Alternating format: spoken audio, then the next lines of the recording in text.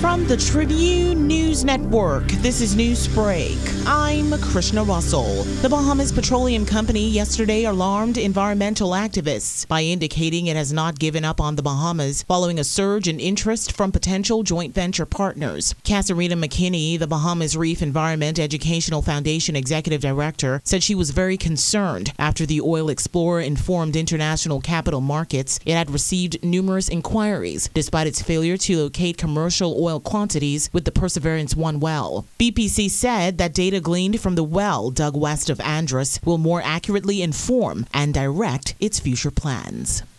Free National Movement Chairman Carl Culmer says he's had no indication that Prime Minister Dr. Hubert Minnis will call an early election, despite widespread speculation to the contrary. Mr. Culmer said that while it may seem Dr. Minnis is gearing up to ring the bell earlier than 2022, it has always been the FNM's practice to begin campaign preparations as early as 2 years before an election. The chairman went on to express his disappointment in House Speaker Halson Mutri, who recently resigned from the FNM, for his prediction that Dr. Minnis will call a general election in June of this year or shortly thereafter. Mr. Mutri has said the government cannot go beyond the mid-year budget exercise without finding alternative ways to raise revenue in the form of more taxes. He said this would adversely affect the government's chances of re-election. Mr. Culmer also hit out at critics of his party's ratified candidates and government spending. The party on Monday night confirmed 8 additional candidates, all incumbents.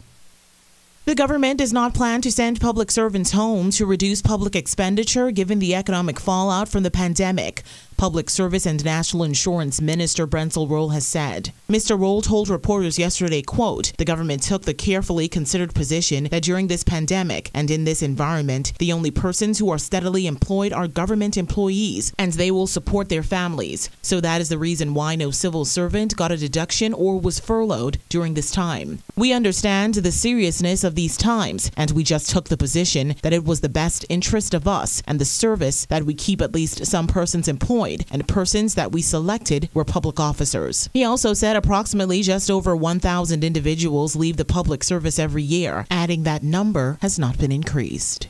The government has agreed to pay all outstanding money owed to Airport Authority employees over a 6-month period, starting in the March pay period, the Minister of Tourism and Aviation has said. The ministry said it is aware of concerns being raised by Airport Authority employees through the Bahamas Public Services Union about certain sums of money to be paid as a part of the industrial agreement. In a statement issued last night, the ministry said it is committed to honoring all agreed terms of the industrial agreement, and this has been communicated. Your complete news and information source, this is the Tribune News Network. In international news, nearly 3.4 million utility customers around the U.S. were still without power today in the aftermath of a winter storm that overwhelmed power grids unprepared for climate change, and another blast of snow and ice threatened to impede the efforts to restore service. The latest storm front was expected to bring more hardship to parts of Texas, Arkansas, and the lower Mississippi Valley before moving to the Northwest on Thursday. More than 100 million people live in areas covered by some type of winter weather warning, watch, or advisory, the Weather Service has said. Japan launched its coronavirus vaccination campaign Wednesday, months after other major economies started giving shots and amid questions about whether the drive would reach enough people quickly enough to save a Summer Olympics already delayed by the pandemic. Despite a recent rise in infections, Japan has largely dodged the kind of cataclysm that has battered other wealthy countries' economies, social networks, and healthcare systems. But the fate of the Olympics and the billions of dollars at stake makes Japan's vaccine campaign crucial.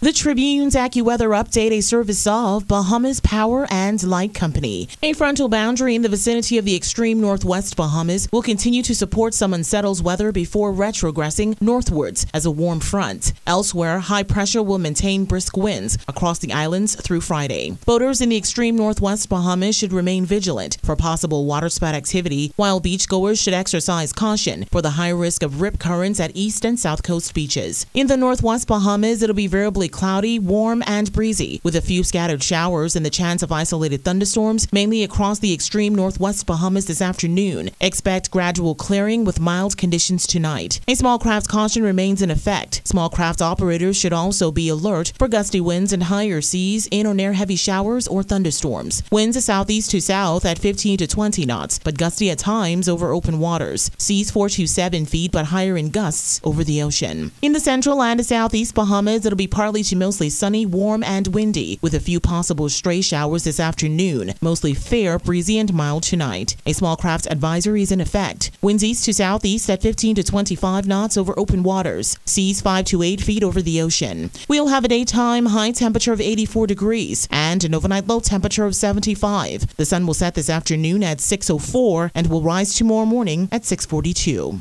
That's Newsbreak. Details of the day's top stories in the Tribune newspaper, now on the streets, or stay up to date online at Tribune242.com.